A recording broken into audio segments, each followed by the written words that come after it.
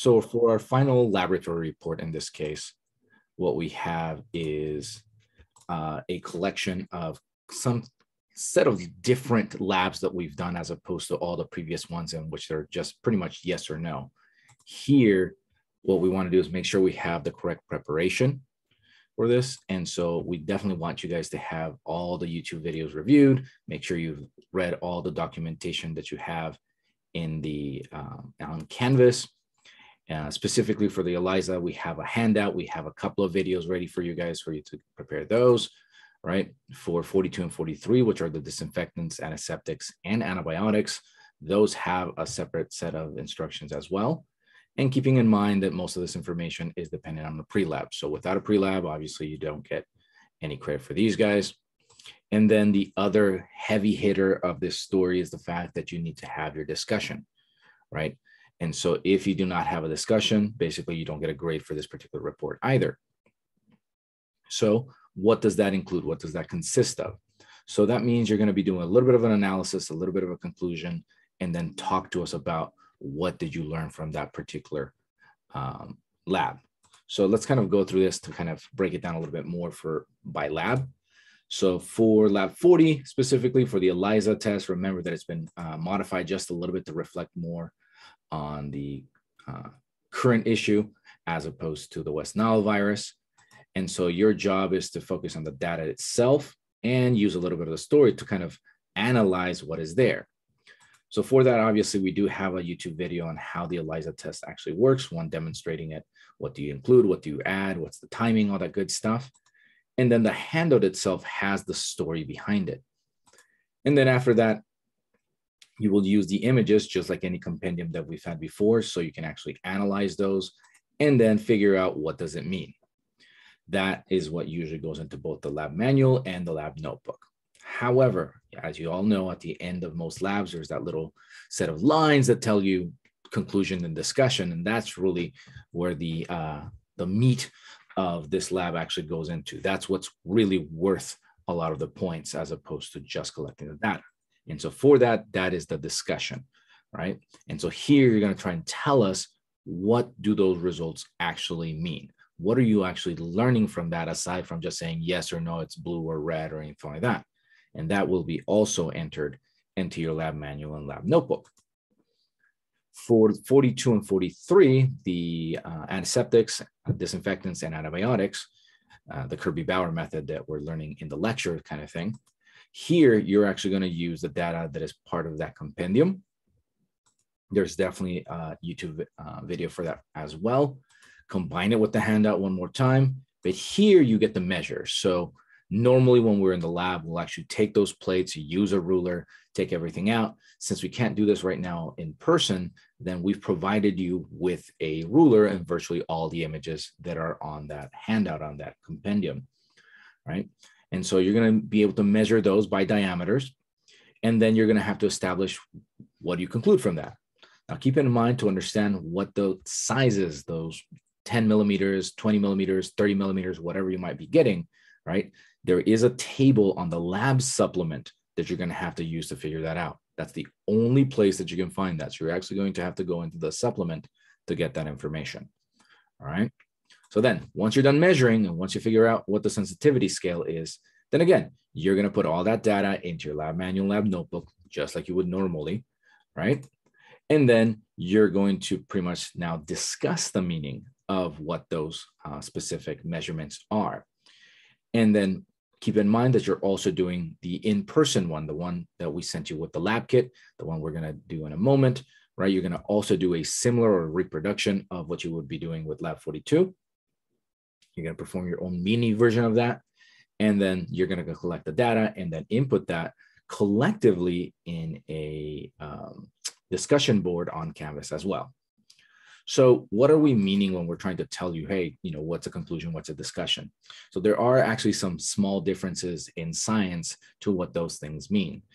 If you've ever kind of read, for example, a journal, there usually is a little bit of your methods, your data, and then you get at the end a conclusion and a discussion, each one of them kind of summarizing a little bit different things. So when we're talking about a conclusion, This is where you're actually putting together all the data that you collected, typically that raw data, and you're doing some sort of analysis, meaning that you're putting together all that information into some sort of pretty picture, diagram, chart, table, so that the people that are going to be reading this information are learning the overall idea of what happened, rather than trying to bore them to death with every single point by point of information that you collected. You provide them with that data. They don't have to read it. They can, obviously, but then they will actually take that raw data and, the chart from that raw data and figure out what that meant, right? So you still include your raw data into your manual, into your lab notebook. So you still report it, you still enter it, right? You still enter those data points, but you will convert that set of information into something that is more aesthetically pleasing, something that your audience can go, oh, that's what they're figuring out from that. So that typically turns into, like I said, some sort of chart, some sort of diagram, some sort of, little pie picture, something like that, that they go, okay, that's what they're trying to tell me. Now, the discussion, on the other hand, a little bit different. Here, now you're going to use your brain to figure out, to give some sort of meaning behind everything that you've collected in the conclusion. In other words, you're trying to explain what's the big deal. What happened? What did you learn from this? What is important from all of this? What is the main idea? What are we figuring out from that conclusion itself? So here, you're literally kind of writing out the importance, kind of the take-home message of what you're collecting from that particular experiment. That's what happens. Now, typically, this is relatively short, right? Your discussion is usually maybe 1 or 2 lines. If it's a very large set of conclusions, then maybe it's a little bit longer. But normally, the discussion is fairly short, just a couple of lines saying, hey, this is the magic. This is what we learned. This is what is really cool about this particular thing. To kind of break this down visually, if you want to. So everybody will be inputting over here on the left-hand side all the measurements that you're collecting. These have no particular rhyme or reason. I'm just kind of showing to you. So you're inputting your values. You're going to be tabulating them typically most of the time. Most of the time, you'll end up doing some sort of little statistical analysis behind it, maybe some averages, some standard deviations. Who knows, what your instructors may require you to do. And then you're going to conclude something from it. And that's what you're kind of seeing over here in the middle, right? Now you're going to actually give it some sort of visual representation to kind of, again, explain what you just finished analyzing.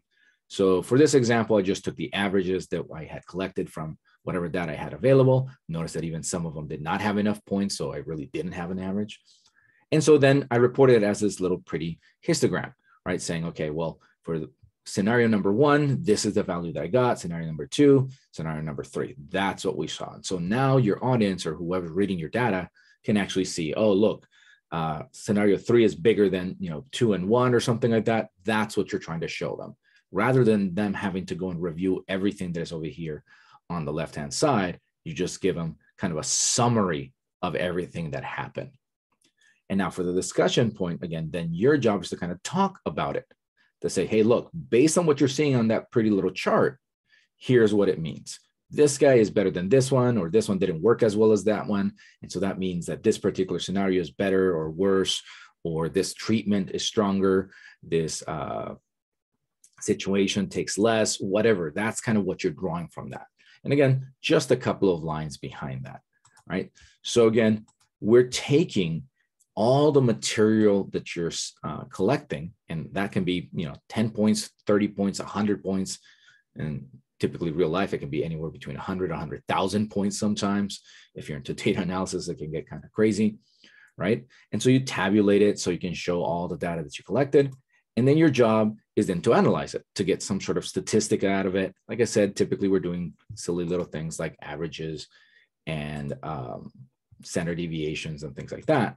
And so then you're the person that analyzes that puts all that information together. And at that point in time, then you can run your conclusion. You're actually summarizing all the material that you collected to tell us what happened. And then at that point in time, you can say, hey, look, this one does this one does that, or whatever situation you're in there. And then after you've reported that, then again, what does that actually mean? What are you taking out of that, right? Are you learning something? Did you get anything of value? Can you tell your audience, look, this is important that you pay attention to this particular test or data or situation? that's what you're going for, right? And so in our case over here, we have, I put 3 situations just kind of in there, A, B, or C, and more or less kind of, I'm going to say, look, I'm learning that A does this particular thing, whereas C does not or does. That's what we're trying to do across all of these, all right? So that's what we're going to be setting up for your lab report number 5. And so as always, those typically are due on Fridays by midnight, right? So you should have enough time to analyze those and get those in there. Now, kind of shifting up to the experiment that we're going to be doing in-house. So this is where I ask you to have all your materials ready before we get ourselves started, right? So you're going to be collecting all your bowls, your paper towels or towels, all your cleansers, and in particular, our test substance, which is going to be our pepper and any of the other cleansers that I ask you to collect, right? Reminding you that, again, you need about a 2x3 area for you to work with, right? And then you're going to want to have some sort of towel, not only under so that you don't make a mess, but also so you can pick up any spills that you're going to have, right? And you're going to try and fill these up almost to the top, just so you can have enough measurement for your hands, right? And then we'll demonstrate it really quick. I'll show you what we want to do, and then you're going to arrange it yourself, right? And then after that, you're going to want to record it. So I'll give you enough time to kind of step away so you can do your setup, your recording, and then everybody will come back and then provide me with their conclusions that you're having from that, right? So more or less, you should have at least 3 different scenarios to test, right? One of them will be your control system. So since we're kind of in this little Western side of the world, we typically count from left to right. So I'm going to assume that you're going to put your control bowl on the left-hand side. That's the one that is not going to be treated with anything. And you're going to be taking your dominant hand, whichever one that is, and you're going to be using your index finger or whatever, it doesn't matter, one of your fingers to kind of place your finger within that solution. And then again, you're not doing anything to that particular bowl. It's just the water and the particular pepper that we're using to do that. And then just kind of record that, show what happened. Then you're going to have our second, third, fourth, whatever bowls you decided to actually set up, at least a minimum of a couple of those to play with. And you're going to take the same hand, same finger and everything else. And then you're going to run it through your first set of cleansers. So you're going to basically coat your the same finger or the same hand with that particular new cleanser, whether that was hydrogen peroxide, alcohol, soap, detergent, lotion, whatever those might have been. And you're going to repeat the process. You're going to place that in the second bowl that you have, and again, record and observe what happens. And then you're going to do it again. Rinse and repeat, basically. Clean that hand off, coat it with a new solution or new target one, and then place it in the third bowl, and in the fourth, and the fifth, and as many as you have or you decide to test, right? And that's it. Once you have it recorded on your own, what you're going to be doing is reporting it in 2 versions behind this. One of them will be through social media, right? We have our DXM channel, so you can throw that in Instagram. The reason why we don't do this through Canvas is because it will bog down the system. And the reason why we don't do it through email is because then we won't be able to kind of transmit fairly large videos at times. Now, most people's videos end up being like a minute or 2. They don't end up being very long. But if we end up collecting 200-300 of these, you can understand it gets pretty crazy. So make sure you do that, right? And then for your discussion, in this case, for us, we'll bring it, we'll talk about it, we'll share it after it's been recorded to show what did we learn from that. That is pretty much our system for today. So we have the breakdown for the ELISA, we have the results for 42 and 43, and then we'll set up 41 for the next 5-10 minutes, and then we'll share those results as well.